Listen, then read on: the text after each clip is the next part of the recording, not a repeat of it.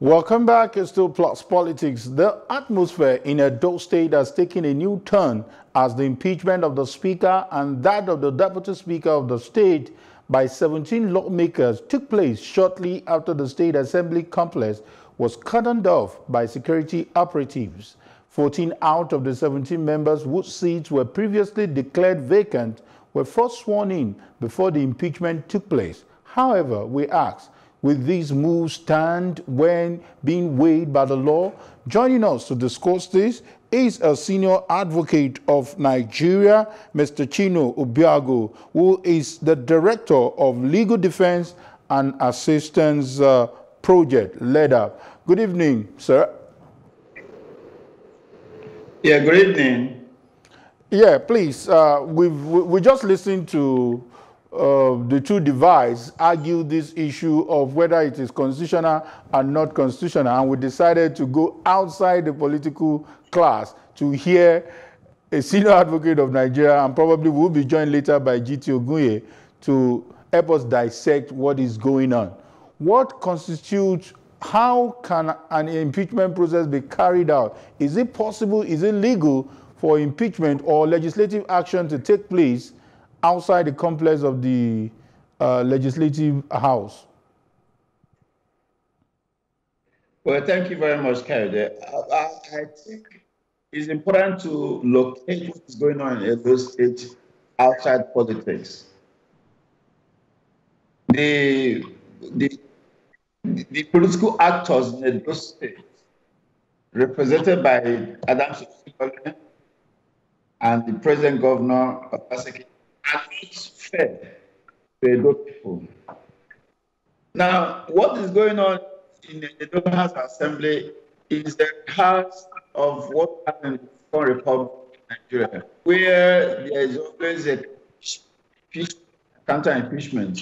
The Supreme Court has said that the power executed to the House of Assembly should be the purpose which the business of the House of Assembly should take place. That's the case. So if there is an impeachment that takes place or in any other place outside the House of Assembly, without the House of Assembly, it is unconstitutional. Okay, thank you. Now, the same thing happened in another. The court says without provision of without the mayors being present and including the for House of Assembly, it is so the law is that you can just go to any hotel and swear in legislators and have removed the speaker. That is the law of this country, and the Supreme Court has reaffirmed that. Okay. But having said that, I think it's important that the political actors in Edo State should be fair to Edo State people and leave politics aside and focus on developing the state. Because in the last 2 or 3 years, all we have seen is a fight between Adams Oshimole and the government of Paseke. And I think that has been a very dangerous issue. And we hope that the September election will not result in electoral violence. Okay, thank you.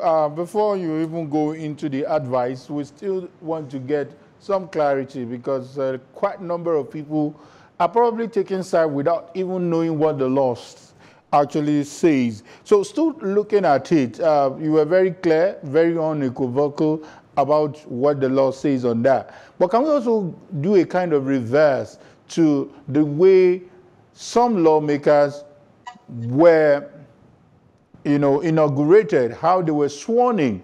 Some believe that should NI constitute a house that should go ahead as a different arm of government. Looking at 9 that were sworn in then, and about 14 thereabout were not present. And this thing happened, according to one of the guests, he said on parliamentary hour, around 9:30 p.m. in the night. Can you explain that to us? Well, what is important is that there is a quorum. And the constitutional provision about quorum is 1/3. And once you read the trace of a quorum, you can inaugurate a house. What is the plan is that the Supreme Court has said that the inauguration of the house being the premises designated in Gazette of the state government for sitting of the House of Assembly. If you go outside those in the Gazette, then there's a problem. So, in the House of Assembly, of a number of House of Assembly members that form the quorum is legal. Now, the point we're making is now that the House of Assembly has moved to a different location, that's not a location designated in the Gazette for the sitting of the Assembly, there's a legal problem to that. Okay. Thank you so much for that. Let me quickly bring in GT Ogunye, who is joining us in this conversation. So, GT Ogunye, I'm fully aware that you're following the development in Edo State. We don't have much time. Can you just give us some kind of summary on who is erring on the side of the law and who is actually staying within the confines of the Constitution, looking at what is going on in Edo State? Mr. GT Ogunye. What we've heard from day one is a travesty of the democratic process. All the parties have heard, and so you can't even be talking about the parties who is right in the eye of the law. Look, there can be no justification for the illegitimate inauguration of the House, starting from the proclamation.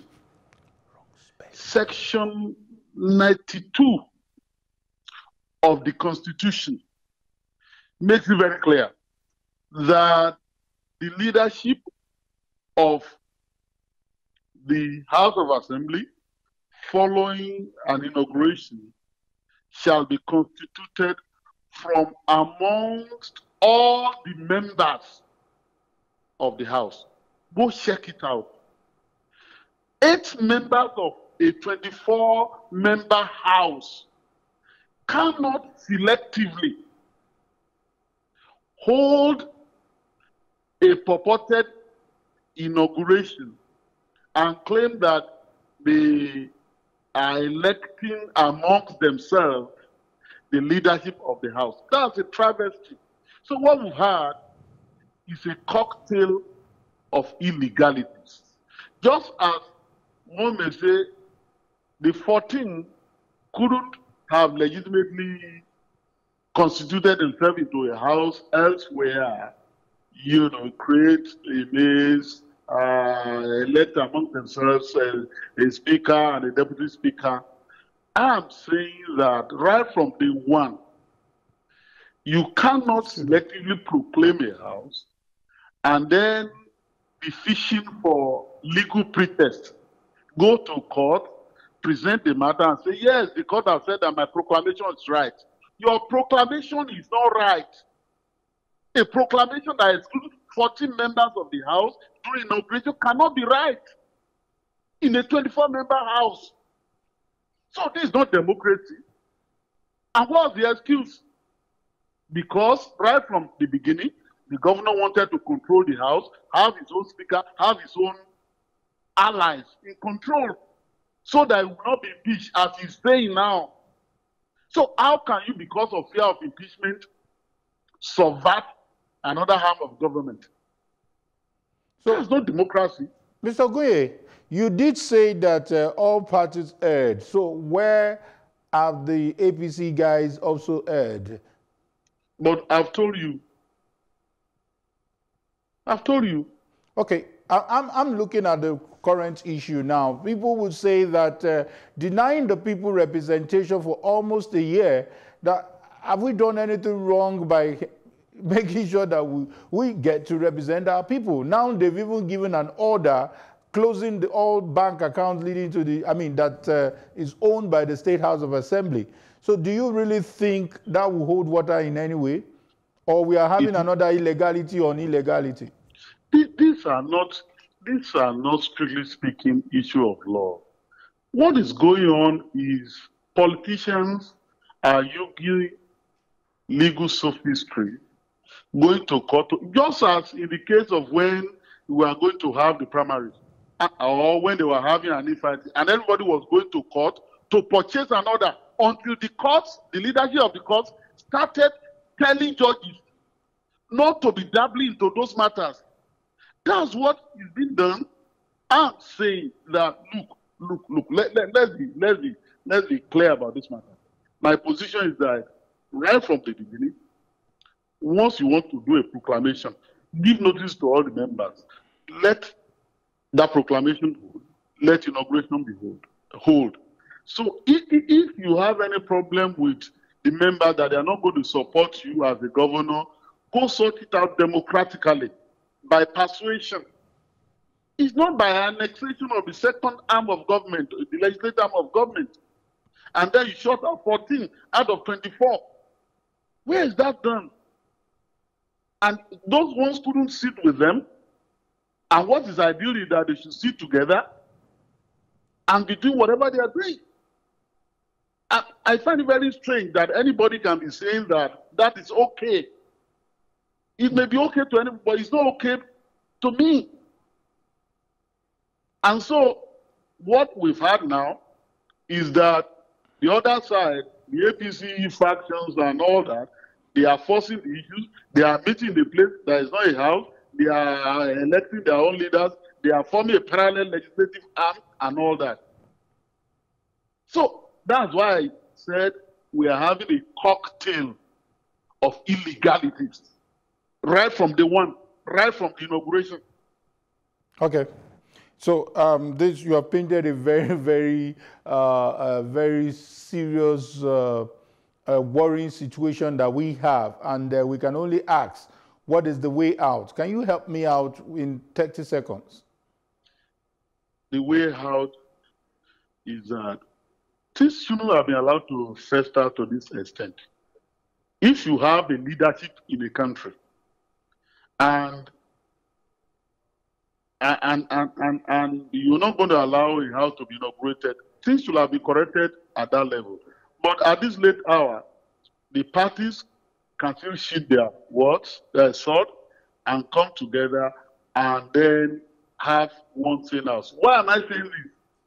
The members of the House of Assembly, their tenure will last till 2023. It is by default that we're having a governorship election now.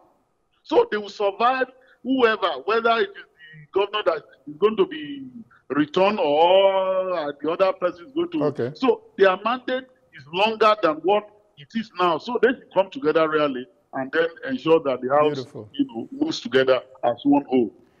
Thank you for your time, though short but quite insightful, Mr. G.T. Oguye, a legal practitioner. And we also want to say thank you to Mr. Chino Obiagu, who will understand the network just failed. He's a senior advocate of Nigeria and also the director, Legal Defense and Assistance Project, led up. Thank you for your insight on this conversation. Thank you. And thank you for staying with us, our viewers. We will take a short break now, and when we return, I'll be giving you my take. Please don't go anywhere.